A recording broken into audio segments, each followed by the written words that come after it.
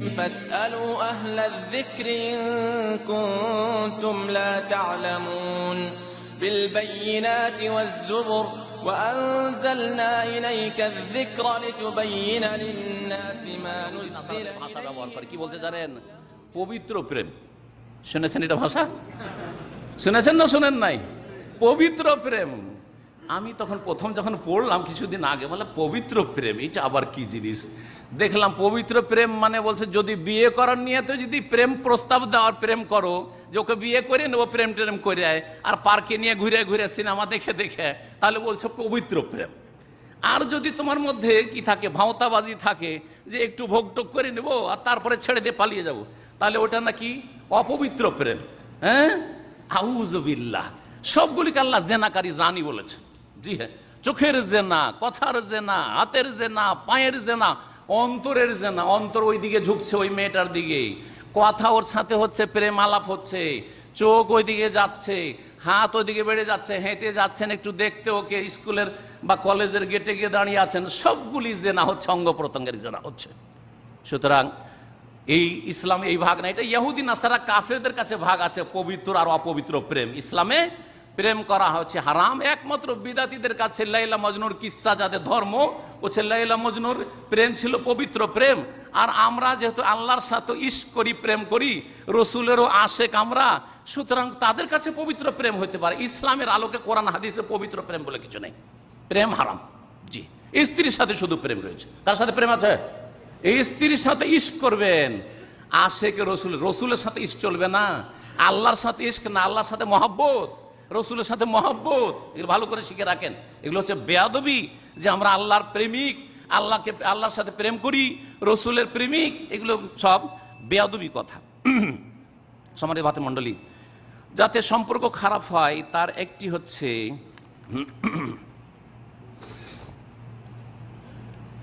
11 নম্বর, 10টি হয়েছে, তর্কে জড়ানো, ঝগড়া করা। তর্কে জড়াবেন না যদিও আপনি হক পথে। অনেক সময় মাসলা মাসাইলে দেখছেন যে আমি ঠিক বলছি, আপনি ধরেন বলছেন যে নিয়ত পড়া যাবে না, আর আরেকজন বলছেন না নিয়ত পড়তে হবে। একটা হক আর একটা ভুল, ঠিক না? একটা সুন্নাত আর একটা হচ্ছে বেদাত, ঠিক কিনা? এখন আপনার সুন্নাত, আমি ওই যে বেদাত করে ওর কথা বাদ দিলাম, কারণ ওদের মধ্যে সংকীর্ণতা আরো বেশি। কিন্তু আপনি সুন্নাত পালন করতে গিয়ে একজন বেদাত করছে, সেজন্য এমন উঠে পড়ে লাগলেন যে তোকে মানিয়ে ছাড়বো। কেন মানবি না তুই আমার কথা? কারণ আমি হক পথে আছি। কিসে আছি? হক পথে আছিস, কেন মানবি না আমার কথা? তুই বেদাতি নামাজ কেন পড়বি? বোঝা গেছে?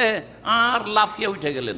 উত্তেজিত খুব আমাদের মানুষরা, কিন্তু আমাদের মানুষরা খুব উত্তেজিত। সবাই আমাদের মানুষ মানে আমাদের সৈয়াকেদের ভাইদের কথা বলছি না, বাংলা ভাষাভাষী কি যে মাটির দোষ আছে না কি আছে আল্লাহ জানে। সামান্য কথাতে লাফিয়ে উঠে যায় একবারে মারামারি করার জন্য, তর্ক করার জন্য। না, তর্ক করবেন না, আল্লাহর হস্তে। তর্ক করা মূর্খের কাজ, কথাটি মুরব্বীরা বলেছেন। নবী করিম সাল্লাল্লাহু আলাইহি ওয়াসাল্লামের এখন হাদিস শোনাচ্ছি, তিরমিজিতে হাদিস রয়েছে, আবু দাউদে রয়েছে, আল্লামা আলবানী রাহিমাহুল্লাহ হাদিসটিকে হাসান বলেছেন। নবী সাল্লাল্লাহু আলাইহি ওয়াসাল্লাম বলছেন, আনা জাইমুন বে বাইতিন ফি রাবাদিল জান্নাহ লেমান তারাকাল মেরাআ ওয়াইন কানা মুহিক্কান। আমি সেই ব্যক্তির জন্য জান্নাতের দায়িত্ব জামানত নিচ্ছি, যেই ব্যক্তি তর্ক করা, ঝগড়া করা, বাহাস করা ছেড়ে দিবে। আজকাল বাহাস করে বিদাতি হুজুরেরা, না বাহাস করা হচ্ছে। দেখেন নবী সাল্লাল্লাহু আলাইহি ওয়াসাল্লাম কি বলছেন, এই বাহাসের উদ্দেশ্য হক পাওয়া নয়। ইমাম আবু হানিফা আর ইমাম মুহাম্মদ আর ইমাম মালিকের মতো। ইমাম মালিক রহমতুল্লাহ আলাইহি মদিনার ইমাম, ইমাম মুহাম্মদ রাহিমাহুল্লাহ, ইমাম আবু হানিফা রাহিমাহুল্লাহর ছাত্র, আসলেন মদিনায়। আসার পরে ইমাম মালিক রাহিমাহুল্লাহর সাথে কথা হচ্ছে। ইমাম মোহাম্মদ বলছেন যে সায়ের কাঠাটা বড়, আমার ইমাম সাহেব, আমার ওস্তাদ ইমাম আবু হানিফা রাহিমাহুল্লাহ শিখিয়েছেন, সেটা হচ্ছে ইরাকি সা। তখন তিনি বললেন যে না না, তোমারটা ভুল, তোমাকে দেখাবো। নবী করিম সাল্লাল্লাহু আলাইহি ওয়াসাল্লাম যেই সায়ের কাঠাতে পাত্রে তিনি ফেতরা মেপে দিতেন, সেইটা আমার কাছে আছে, তোমাকে নিয়ে এসে দেখাবো। বাড়িতে ঢুকলেন, আর ঢোকার পরে সায়ের কাঠাটা নিয়ে আসলেন। নিয়ে আসার পরে ইমাম মুহাম্মদ রাহিমাহুল্লাহকে দেখিয়ে দিলেন যে হাজা সাও রাসূলুল্লাহ সাল্লাল্লাহু আলাইহি ওয়াসাল্লাম, এটা হচ্ছে রাসূলুল্লাহ সাল্লাল্লাহু আলাইহি ওয়াসাল্লাম, যাতে মোটামুটি 2.5 থেকে 3 কেজি খাদ্যদ্রব্য আসতে পারে। এটা হচ্ছে রাসূলুল্লাহ সাল্লাল্লাহু আলাইহি ওয়াসাল্লাম। ইমাম মুহাম্মদ খোলা অন্তরে মেনে নিলেন। তারা ছিলেন আমাদের আদর্শ, অন্তরে ছিল উদারতা। হক যার কাছ থেকে পাই মেনে নেব, কিন্তু আজকালকার লোকেরা আমারটা ঠিক তোরটাই ভুল, সুতরাং আমি নড়বো না, তুই সোজা হয়ে আয়। কথা বোঝা গেছে? আর এই জন্য বাহাসে বসেছি। যদি কোরআন দিয়েও না পারি, হাদিস দিয়েও না পারি, ইজমা দিয়েও না পারি, কিয়াস দিয়ে না পারি। আমার এক ওস্তাদ ছিলেন, তো উনি মোনাজারা করতেন, তো উনি বলতেন যে বেদাতীদের দলিল হচ্ছে ৫ম নম্বর। কি বুঝলেন? বেদাতীদের দলিল হচ্ছে ৫ম নম্বর। ১ নম্বর কোরআনে কারীম গেল, ওটা দিয়ে পারলো না। ২ নম্বরে সুন্নাতে রাসূলুল্লাহ হাদিস গেল, পারলো না। ৩ নম্বরে এজমা তো পারলো না প্রমাণ করতে যে কোন কিতাবে এজমার কথা আছে। ৪ নম্বরে কিয়াস যুক্তি, যেটা শরীয়ত সম্মত কিয়াস, তাতেও পারলো না। ৫ নম্বরে হচ্ছে লাঠি ছোটা। বাহাসে দেখলো যে পারা তো যাবে না, ওইদিকে ঠিক করে রেখেছে, লাঠি বাহিনীকে ঠিক করে রেখেছে যে এমন করে হইচই করবি, মায়ের ভয়ে তাকে যারা পালাইতে দিশা না পায়। আর সকালবেলা পত্র পত্রিকায় ছাপিয়ে দেবো, বিজ্ঞাপন ছাপিয়ে দেবো যে অমুক লোকেরা পালিয়ে গেছে। কথা বোঝা গেছে? এই হলো ভারত, বাংলাদেশ, পাকিস্তানের বহাস। সুতরাং এই বহাস মূর্খদের কাজ। শোনেন নবী সাল্লাল্লাহু আলাইহি ওয়াসাল্লাম কি বলছেন বহাস সম্পর্কে? আমি ওই ব্যক্তির জন্য, ওই লোকদের জন্য জান্নাতের কিনারায় স্পেশাল ঘরের জামানত দিচ্ছি যে সে জান্নাতে যাবে। লেমান তারাকাল মেরা, যারা তর্ক ঝগড়া করা ছেড়ে দেবে, ওয়াহিন কানা মহিকান, যদিও সে হকপন্থী হয়, যদিও সে হকপন্থী। সেই জন্য আমরা তর্ক করি না। এই নয় যে আমাদের কাছে দলিল নেই, এইতে কোনো লাভ নেই, শুধু অন্তরে ফাটল ধরবে, মুসলিম সমাজে বিভ্রান্তি সৃষ্টি হবে, আর ঝগড়া বিবাদ বাড়বে, কলহ বাড়বে, ফিতনা ফাসাদ বাড়বে, কোনো লাভ হবে না, সংস্কার হবে না। সম্মানিত বাতের মণ্ডলী, কিন্তু যারা ফিতনা করতে চায়, মানুষকে হইচই করে বোকা বুঝাতে চায়, তারা বাহাস করে। আজকাল দেখবেন ইন্টারনেটে তিন শ্রেণীর মানুষের কথা রয়েছে, সংক্ষেপে 1 শ্রেণীর কথা বললাম। 12 নম্বর যাতে সম্পর্ক খারাপ করে, সেটা হচ্ছে চামচাগিরি করা। সহজ ভাষায়, এর সুন্দর ভাষা আপনারা খুঁজে নেবেন ভালো করে, বুঝছেন না? চাপুলুসি করা কেউ কেউ বলে, চামচাগিরি করা। এখন জিহুজুরি, বুঝেন না? জিহুজুরি করা, আসলে বুঝতে পারছেন যে একে আমি ভালোবাসি না, এর কথা ঠিক নয়, কিন্তু দেখছেন যে এর কাছে আমার ছেলের একটা চাকরি আছে, অথবা এর মাধ্যমে আমি কিছু লাভ হাসিল করতে পারবো, তখন জি হুজুরি, সব কথায় জি হুজুর, জি হুজুর, জি স্যার, ওকে স্যার, সব কথা ওকে স্যার। ও যদি বলে যে এই সিগারেট কিনে নিয়ে আয়, ওকে স্যার। মদ নিয়ে আয়, ওকে স্যার। কথা বোঝা গেছে? ও যদি বলে ওকে মেরে আয়, ওকে স্যার। ও যদি বলে যে কালকে বের হওয়া, ভাঙচুর করতে হবে, অগ্নিসংযোগ করতে হবে, ওকে স্যার, অসুবিধা নেই। নেতা বলছে এখন ভাঙচুর করবো, মারামারি করবো, রাস্তায় নামবো। কথা বোঝা গেছে? এই চামচাগিরি করা, জি হুজুরি করা, এতে মুসলিম সমাজের যে ইসলামিক ভ্রাতৃত্ব আছে, সম্পর্ক ধ্বংস হয়ে যায়। সুতরাং এগুলোতে বেঁচে থাকবেন। অন্যায়কে অন্যায় বলবেন, ভালোকে ভালো বলবেন, মন্দকে মন্দ বলবেন, আর খায়ের চেষ্টা করবেন, হিতাকাঙ্ক্ষী হবে, নসিহত উপদেশ দেওয়ার চেষ্টা করবেন। সম্পর্ক যেসব কারণে খারাপ হয়, সেটা হচ্ছে হিংসা করা। একই সাথে চাকরি করি, আর হিংসা করে। একই সাবজেক্টের লোকেরা হিংসা করে, অন্য সাবজেক্টের লোক হিংসা করবে না, এটা তো জানা আছে না? যেমন আমার হিংসা কোনো মেডিকেলের ডাক্তার করবে না। আমার হিংসা যদি করে, বা যদি শাইখের হিংসা করে, তো এই শাইখেরাই কেউ করবে, ঠিক কিনা?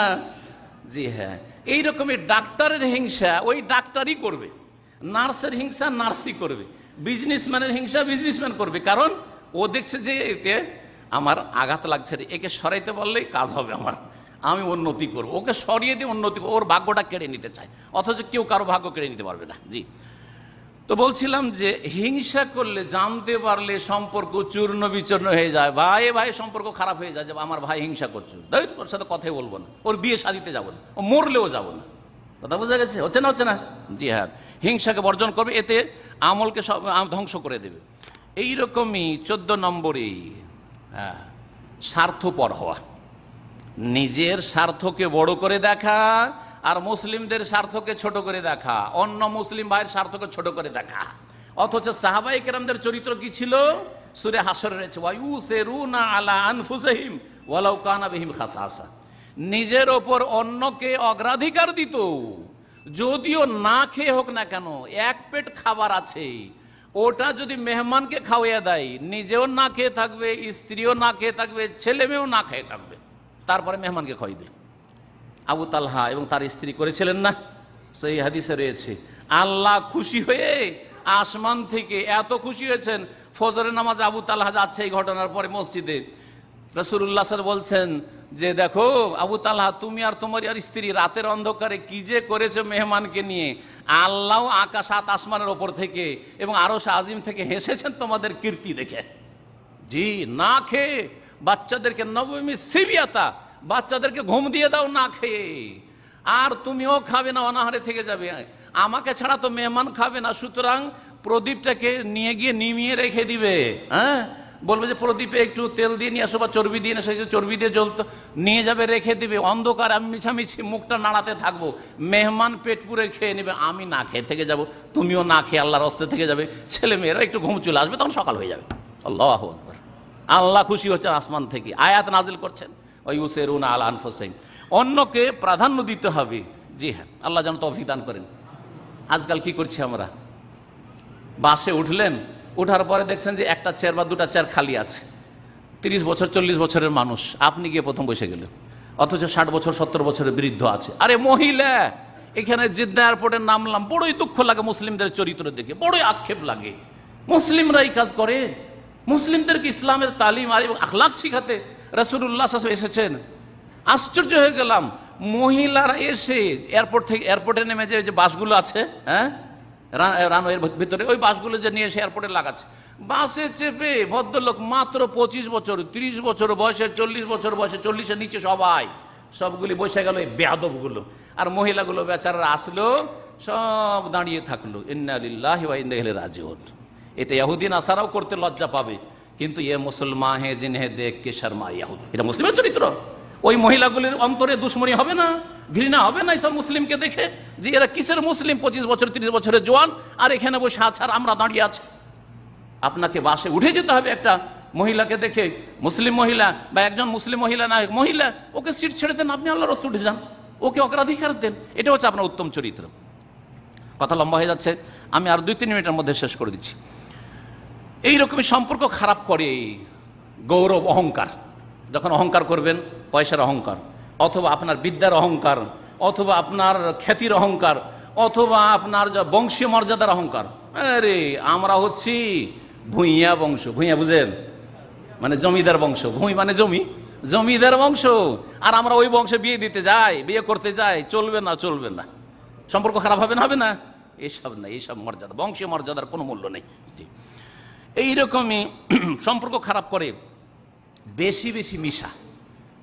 আজকাল কিন্তু প্রবাসীরা 7 ঘন্টা 8 ঘন্টা কাজ করে বাকি টাইম কোথায় পাস করবে পাই না। এই মোবাইল আসার পরে একটা কাজ হয়েছে, মোবাইল নিয়ে মেতে আছে।